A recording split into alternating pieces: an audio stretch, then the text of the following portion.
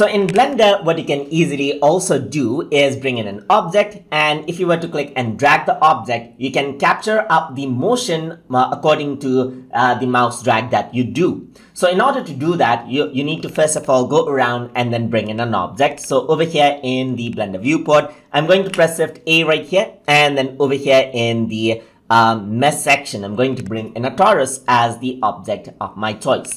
So now what you can do is you can capture this around. So to capture it, I'm going to go around, hit the auto keyframe option right here. And to do the capture, you can hit the play animation. And simply what you can do is you can click and drag around the object. So I'm going to go around, press Z right here, so that you can see that this is what I have. So the object is selected. And as this actually goes around, you can see that the motion has been captured. So if I were to press the play button now, as it reaches that point, you can see that this is the motion that was captured right here. So everything for all of the things right here, the keyframe has been added in just like this. So just make sure the auto keying is turned on right here, press the play button and move your object according to how you like it.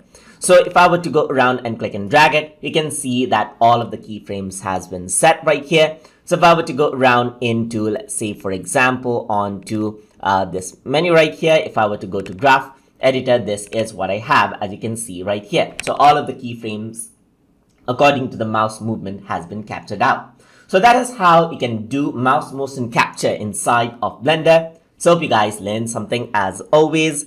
And as always, please like, comment, share, and subscribe.